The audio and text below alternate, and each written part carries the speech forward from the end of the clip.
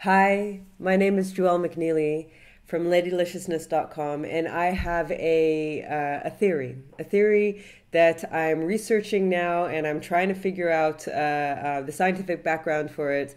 But right now, it's a theory, and I think it's a pretty good theory. And it's about meditation. It's about how meditation works. Men and women's brains, they work differently, and we need different hormones and we need different activities in order to get out of our head and into our body. Now, meditation was made by men. They were monks, and they were sitting out and they were meditating and they were doing their monk business. And then that practice moved around the whole world as an active practice to quieten our brains and quieten our souls, become more mindful, and create that space that we need in order to have better choice in our life and have better control over the management of our emotions and everything that hits us and our impulses. And meditation, therefore, being made by men, has a different effect on them as it does on us.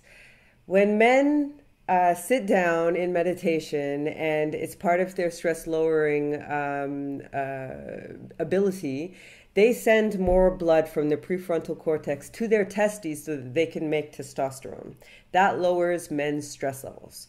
Women, we need oxytocin to help us lower our stress levels. And sitting down, when we sit down, we have more blood flow going to the emotional parts of our brain, which means that along with our diffuse awareness, the fact that we're aware of, what's going on around us, the things that still need to be tidied up, the things, you can't sit down and relax before, things have been put into place.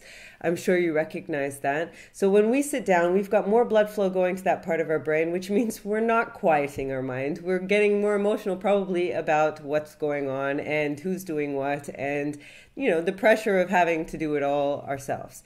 So meditation, therefore, has a different effect on men and women. Now, my theory is then, therefore, we need other things. And if you look into the history of all the ancient cultures, then you'll see that women were always dancing.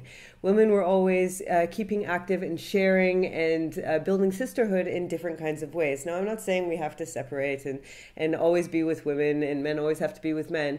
What I'm saying is that we just need to educate ourselves on what works for us, because we have different needs. We have different hormone needs, we have different stress relieving needs, and we just have a different physiology. And so I'm still researching this. I'm still trying to find more information on it, but I wanted to share that thought with you because I'm talking about it a lot, and I think that it's good to start thinking deeper about the fact that we are different and we have different needs. And so instead of beating yourself up that you can't quieten your mind, because I meet so many women out there that are beating themselves up that they're not doing it right, or they have to sit there for an hour or two, or, who has that time to sit around and wait until our minds soften and that we can relax into meditation. Now, I'm not disqualifying meditation whatsoever. Not at all. Like, I love to meditate. I give meditations. I record visualizations for you guys. I love it.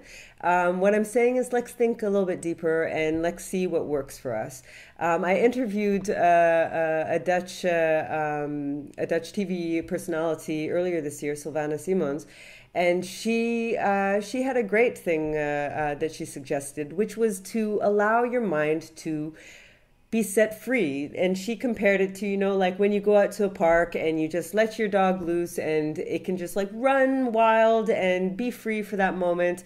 Well, for 15 minutes a day, try to not have any impulses, try to not have any, phones on. For 15 minutes a day, do not be disturbed. Find a moment for yourself and just allow your mind to go for a run in any direction. See what happens. See how that changes something for you. That or dance. That's my favorite thing to share and to promote. Dance for yourself. One song a day. I hope this was nice information for you. I hope you can do something with it. I will come back and share more when I've researched more and when I get more data on this, but think about it. It kind of makes sense to me. How about you? You can follow me on Facebook and on Instagram. at Ladyliciousness. And I'd love to hear from you on what your thoughts are on this. Share with me. I'll see you soon. Bye.